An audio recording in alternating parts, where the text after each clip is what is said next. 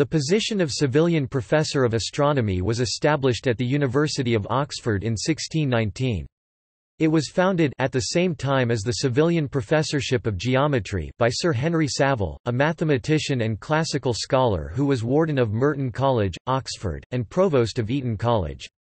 He appointed John Bainbridge as the first professor, who took up his duties in 1620 or 1621. There have been 21 astronomy professors in all. Stephen Balbus, the professor as of 2015, was appointed in 2012. Past professors include Christopher Wren (1661–73), architect of St Paul's Cathedral in London and the Sheldonian Theatre in Oxford. He held the professorship at the time of his commission to rebuild the cathedral after it was destroyed by the Great Fire of London in 1666. 3 professors have been awarded the Gold Medal of the Royal Astronomical Society: Charles Pritchard (1870–93), Harry Plaskett (1932–60), and Joseph Silk (1999–2012). The 2 Savilian chairs have been linked with professorial fellowships at New College, Oxford, since the late 19th century. In the past, some of the professors were provided with an official residence, either near New College or at the Radcliffe Observatory, although this practice ended in the 19th century. The astronomy professor is a member of the sub-department of astrophysics at Oxford.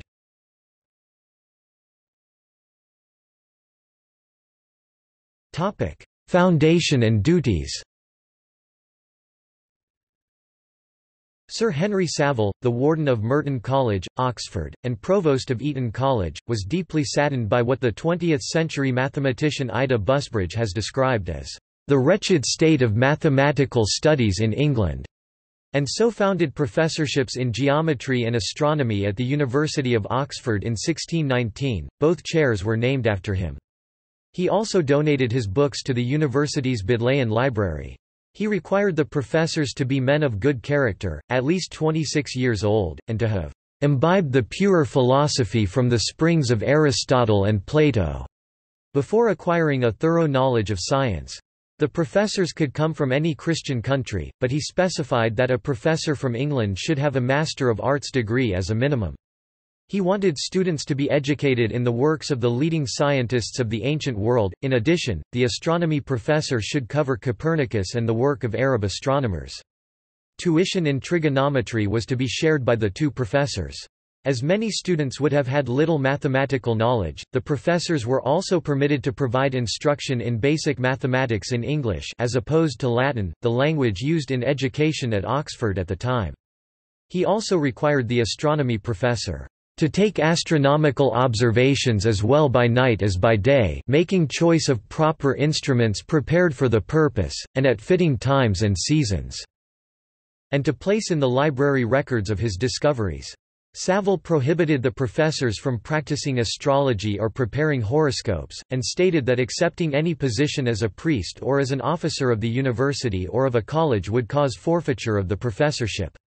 Each professor was required to lecture in public for 45 minutes twice weekly during the university terms and would be fined 10 shillings for every day missed except in cases of grievous bodily ailment, although this excuse was only permitted for 3 weeks before the professor was required to provide a substitute lecturer. Students who were required to attend, but who failed to do without good cause, were to be fined 6 pence. Savile provided that the rents from specified properties in Kent and Essex were to be divided equally between the professors, giving each £160 annually.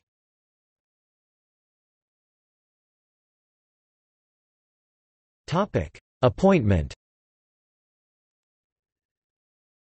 Savile selected John Bainbridge to be the first astronomy professor. Bainbridge had impressed him with a description of a comet seen in 1618. In the documents establishing the professorship sealed by Savile and the university in August 1619, Savile reserved to himself the right to appoint the professors during his lifetime, although he died in 1622 before the position fell vacant. He provided that after his death, vacancies should be filled by a majority of a group of most distinguished persons. The Archbishop of Canterbury, the Lord Chancellor, the Chancellor of the University, the Bishop of London, the Secretary of State, the Chief Justice of the Common Pleas, the Chief Justice of the King's Bench, the Chief Baron of the Exchequer and the Dean of the Court of Arches.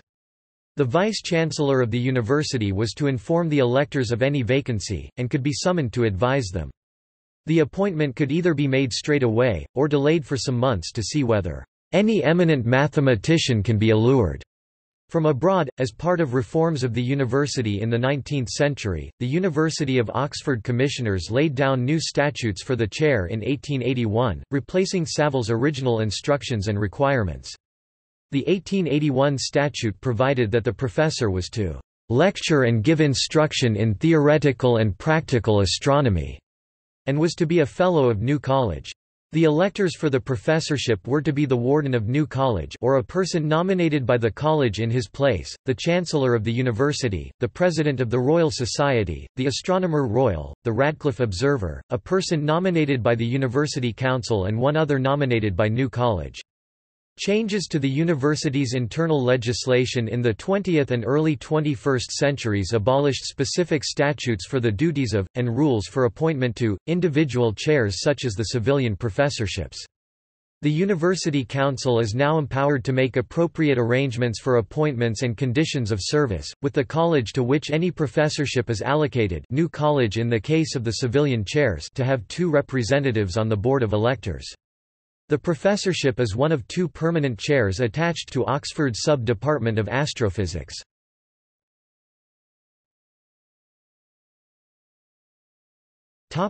Professors' houses. 2 official residences have been provided for the astronomy professor. The first was in New College Lane, in central Oxford. John Wallis, geometry professor 1649–1703, rented a house there from New College from 1672 until his death in 1703. At some point, it was divided into 2 houses. Towards the end of his life, David Gregory, astronomy professor 1691–1708, lived in the eastern part of the premises. Wallis's son gave the unexpired portion of the lease to the university in 1704 in honor of his father's long tenure of the geometry chair, to provide official residences for the 2 Savilian professors. New College renewed the lease at a low rent from 1716 and thereafter at intervals until the last renewal in 1814. Records of who lived in each house are not available throughout the period, but surviving documentation shows that the professors often sublet the houses and that for about 20 years in the early 18th century the premises were being used as a lodging house. The second official residence was built during the time of Thomas Hornsby, astronomy professor 1763–1810, who proposed that an observatory should be built at a site to the north of the city centre. In 1772, construction began of the Radcliffe Observatory and an adjoining house for the astronomy professor, to which Hornsby moved. Thereafter the university sub-let his former residence. Both of his successors, Abraham Robertson (1810–27) and Stephen Rigaud (1827–39), were the geometry professor at their appointment to the astronomy chair, and in turn they moved from New College Lane to the Radcliffe Observatory. The university then sublet the astronomy professor's house. The link between the professorship and the observatory was broken in 1839 with the appointment of George Johnson. He had little practical astronomical experience and the officers in charge of the observatory appointed Manuel Johnson as Radcliffe Observer instead. In the early 19th century, New College decided that it wished to use the properties for itself and the lease expired without renewal in 1854.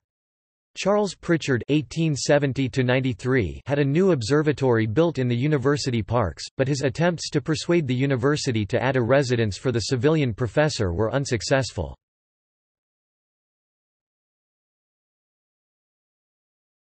Topic: List of professors.